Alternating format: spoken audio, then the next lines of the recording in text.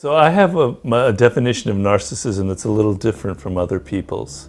Normally we think of a narcissist as someone who loves themselves. And I'm actually saying that a narcissist is a person who doesn't love themselves sufficiently.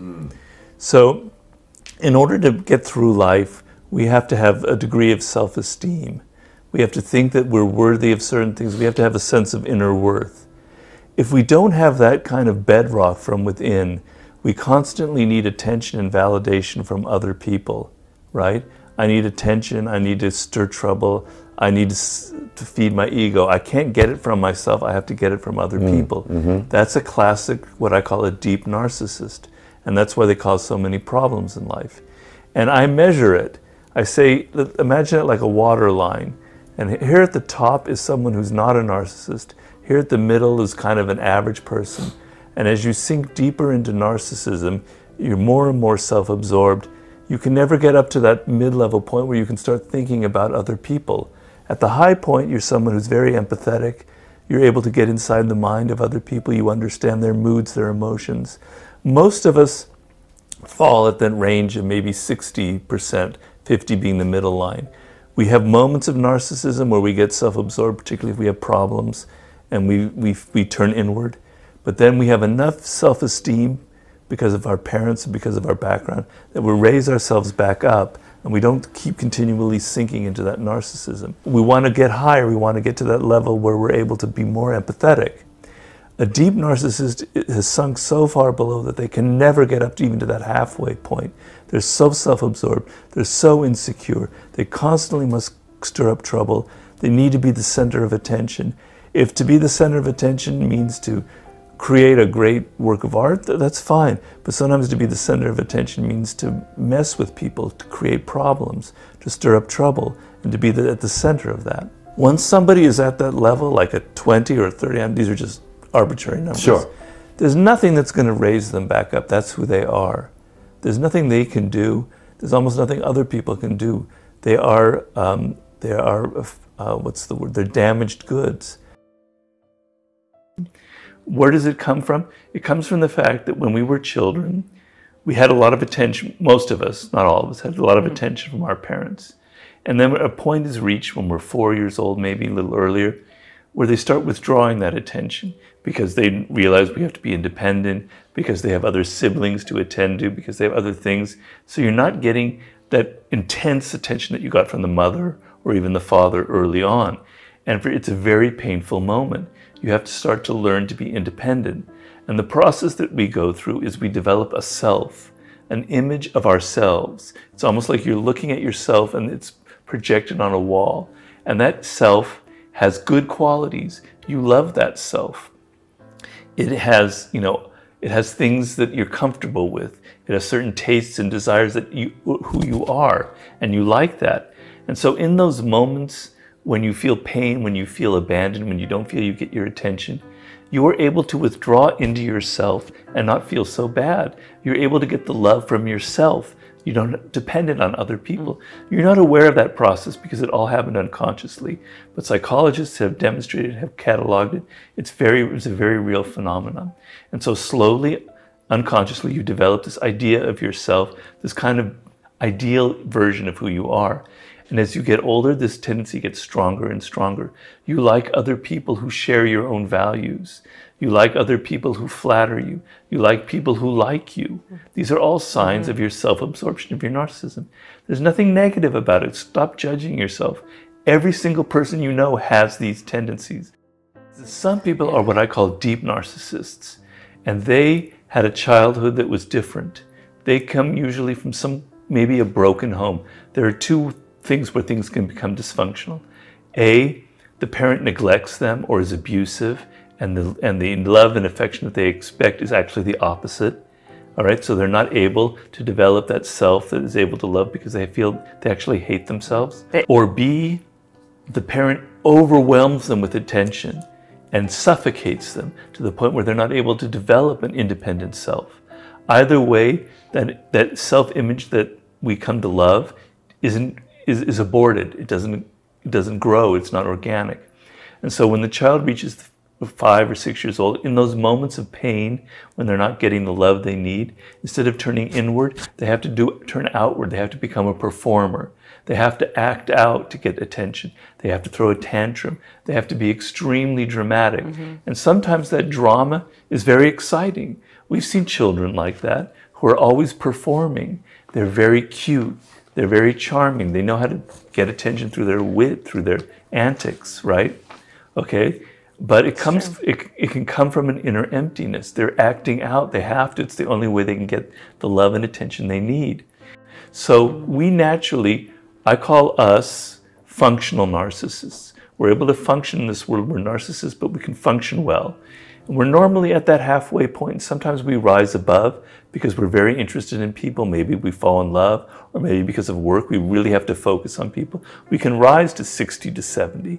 But then when we're depressed, we kind of go down and we get more self-absorbed. We go down to 30 and 40. But that thermostat will raise us up so that we never get too self-absorbed, because we'll pay a price for that. Deep narcissists can never get above that mark. They're always down below. They don't have that thermostat. They're always locked inside of themselves. And as they get older, they have to become more and more dramatic to get that attention.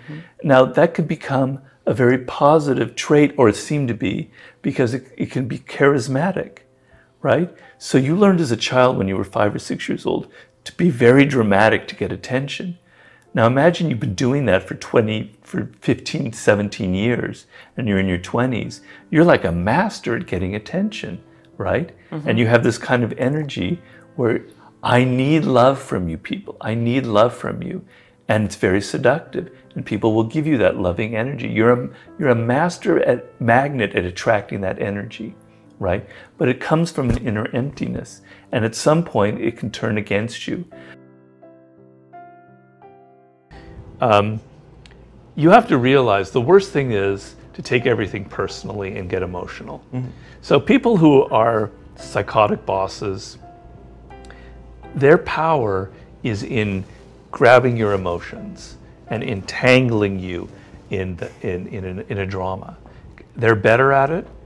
They're more aggressive. They're nastier. They're more difficult. They're more amoral than you are. You're never going to win playing to their strengths. They thrive on making you emotional.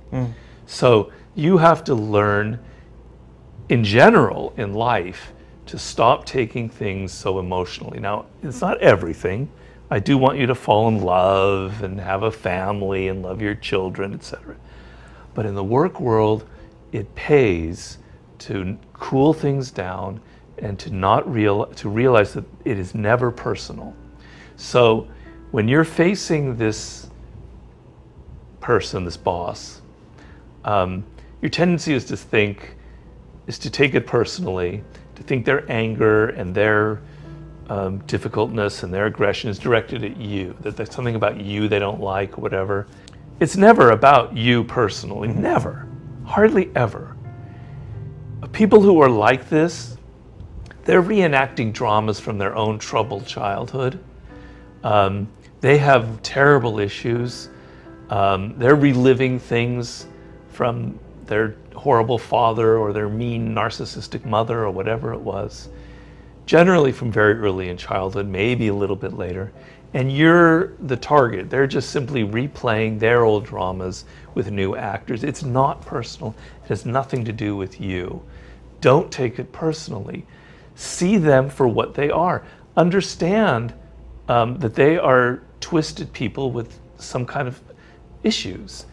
And I talk about what these various issues are. I go into it, into all the different types of horrible people that there are in this world. And there are a good many types of them, from the passive aggressive to the narcissist, to the control freak, to all those types, you know. Knowledge will liberate you. Knowing that this is what is motivating them. All right, now I have options. I don't have to react. I don't have to get emotional. I can retreat. I can withdraw. I can play certain games on them that'll, if you want to infuriate them and imbalance them so they'll leave you alone, You have more than enough material to do that. You have deterrent strategies from deterring them from being aggressive. You have options when you have knowledge. The other thing is you cut them down to size. You see them as the little child stomping their feet.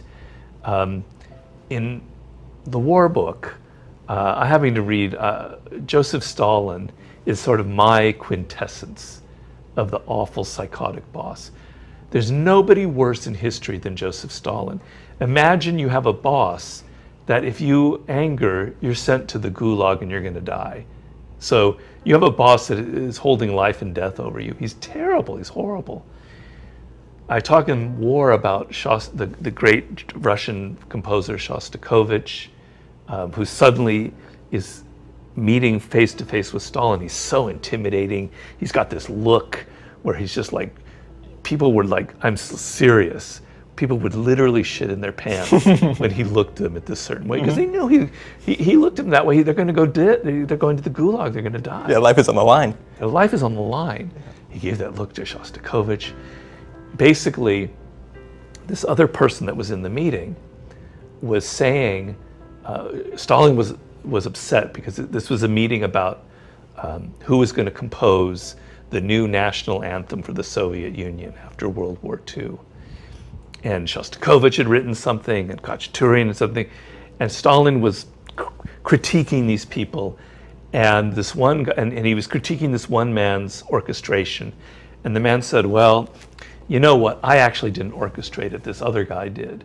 And Shostakovich was realizing he just signed the death warrant for that young man who did the orchestration by saying that he did the faulty orchestration. It literally was going to mean that. So Shostakovich, in a flash, realized that it didn't fall for Stalin's intimidation game. He saw him as a little child, as a 6-year-old boy with a philandering father and a mother who beat him and an awful childhood, and he cut him down to size. I'm not intimidated by this man. He does not intimidate me. And in that moment, he had presence of mind, and he said, oh, such and such, your orchestrator is a very fine orchestrator. You shouldn't blame him. You know, you should do your own orchestration from now on. He sort of saved the situation. But the mental process was, he cut this person down to size. He didn't fall for the myth.